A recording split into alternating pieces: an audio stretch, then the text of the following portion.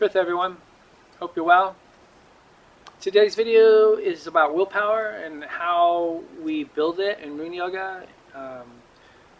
And first and foremost, willpower in itself, just for by definitional purposes, it's that aspect of ourselves, that internal strength that enables us to restrain ourselves, to control ourselves, to push through.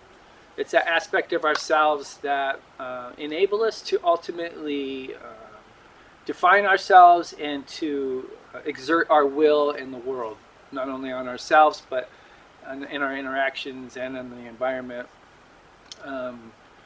There's so many different studies and research and experiments to not only to figure out ways to strengthen the will, but to understand how having a strong willpower increases life outcomes. Like, people with a strong will have a tendency to be happier, to have better relations, to accomplish more in life, to be more fulfilled. And just that alone should be reason enough for us to cultivate it. Like, yeah, we should want willpower because it makes life better. You know, like, if you don't have control of your emotions and of your thoughts and of your actions, then, you know, life's gonna dictate your life, and that sucks, you know. So building strong willpower in and of itself is beneficial towards having a better, a more fulfilled life. In my Rune Yoga book, I have a list, like 3, 4, 5 pages of just different things, that different practices and different exercises, and yeah, to help increase willpower, to help increase inner strength. Just for this video alone, though, I just want to talk about 2 things in particular in Rune Yoga that help build that. And one is just holding the status or the stotor for a prolonged amount of time. So I generally suggest having someone start with just holding a stada for just a minute, right? And then the next week, hold it for 2 minutes. And then the week after that, hold it for 3 minutes. And build yourself up to at least 10 minutes.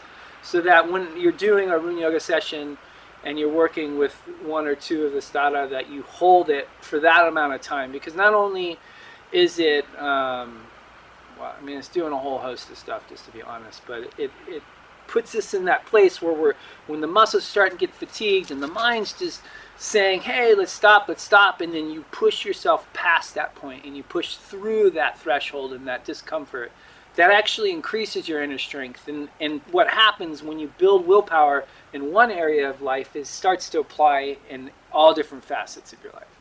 So it's not something like, oh, well, then now I can hold stada for longer amounts of time, but actually, like, you can withstand other pressures and other tensions and other places of discomfort that you normally would withdraw or give up or things like that nature. It actually builds inner strength, and that's important. That's just important, right? And the second thing in Rune Yoga in particular that builds willpower is just working with the movements and doing it over and over again. So for instance, like hagalas or nadis or any of the static posture movements where it's like, you know, initially it's easy, right? You're just going a minute later, 2 minutes later, you know, 3 minutes later, 5 minutes later. At one point, you're going to reach that place where it's hard, it's discomforting, and you keep pushing through.